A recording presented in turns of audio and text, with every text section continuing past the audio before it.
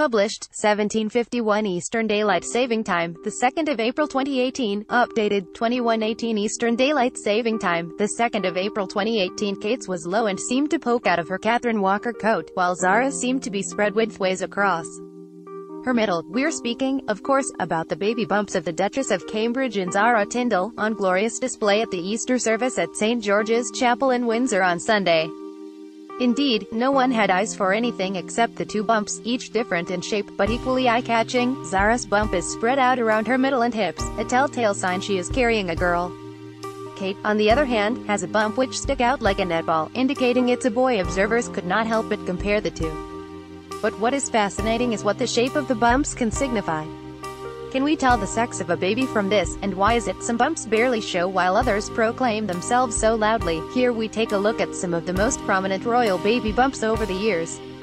A netball's a boy, a wide bump's a girl. Is Kate expecting a boy? It's said if a woman has a bump that sticks out in front like a netball, it's a boy, and Kate's bump fits the description to a T. This could be because boys are, on average, larger when they're born than girls, and therefore the bump may be slightly more pronounced. Shape on top can also be a predictor. Women carrying girls develop larger breasts during pregnancy than women carrying boys. Their bust increases by an average of 8 centimeters compared with 6.3 centimeters, as male fetuses require more energy from their mother, causing her to grow less. Sophie Wessex displayed the classic girl bump at 8 months pregnant with her daughter, left, and a rounder netball shape when 7 months pregnant with her son, right. There's another reason Kate might be more likely to be having a boy, because William has a brother.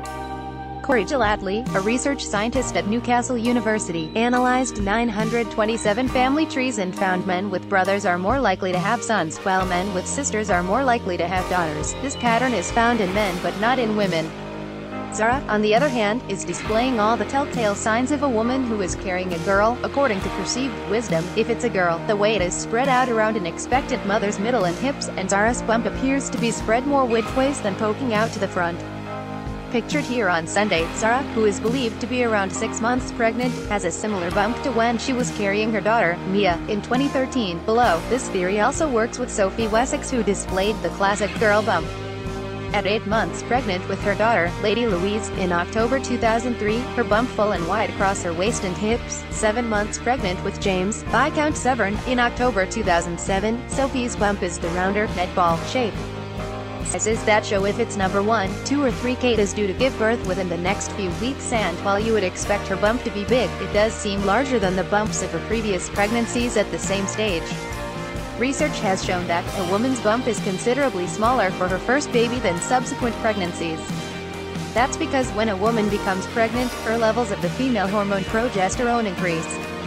The Duchess of Cambridge, while pregnant with George, left, and Charlotte, right. This causes bloating and may make the stomach swell before the womb itself has increased in size.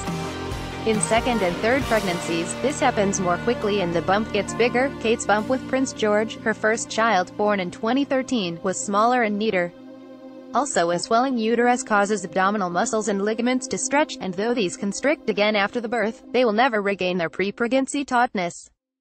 Kate's current bump does seem larger than the bumps of her previous pregnancies at the same stage. When she was carrying Charlotte, the bump was slightly bigger, and her third bump is bigger still. This does not necessarily mean she is carrying a big baby. However, the bump of a 10 pounds baby can look smaller than that of a 6 pounds baby, depending on the shape of the mother's body, says Sarah Fox, policy advisor at the Royal College of Midwives. And what snapping back fast means, there wasn't the pressure back in the 80s for new mothers to shrink back into shape as soon as they had given birth. Attending a service of commemoration at St. Paul's Cathedral for the Falklands War in July 1982, a month after giving birth to William, Diana is happy to show off a delightful post-baby tummy, even highlighting it with a belt. Kate, on the other hand, was back in her skinny fit jeans 5 weeks after giving birth to Prince George in July 2013. Kate was back in skinny fit jeans 5 weeks after giving birth to Prince George in 2013, left, whereas Diana showed off her post-baby tummy a month after giving birth to William in 1982, right. It was a similar story with Princess Charlotte, as Kate quickly regained her size 8 figure. Diana didn't start to work out until after Prince Harry was born, whereas Kate has always been sporty and continued to stay active throughout her pregnancy with George, meaning that, post-birth, she was able to benefit from muscle memory, whereby abdominal muscles respond more quickly to exercise. Like mother, like daughter, these pictures show that the bumps of Zara, right, and her mother Princess Anne, left, are surprisingly similar. These pictures show that the bumps of Zara, pregnant with daughter Mia in 2013, and her mother, Princess Anne, when she was carrying Zara in 1981, are surprisingly similar. Anne's bump was wide like Zara's, and she, too, is in blooming good health. Just 9 days before the birth on May 15 that year, experts say that this may be because mothers and daughters often have the same build and figure, meaning their bodies change in a similar way.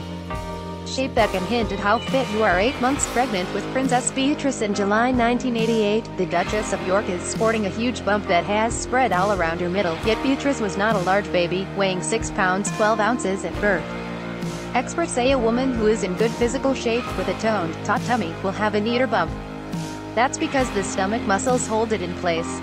Fergie's constant up and down battle with her weight has been well documented over the years, and in her first pregnancy she was comfort eating, hence the large bump.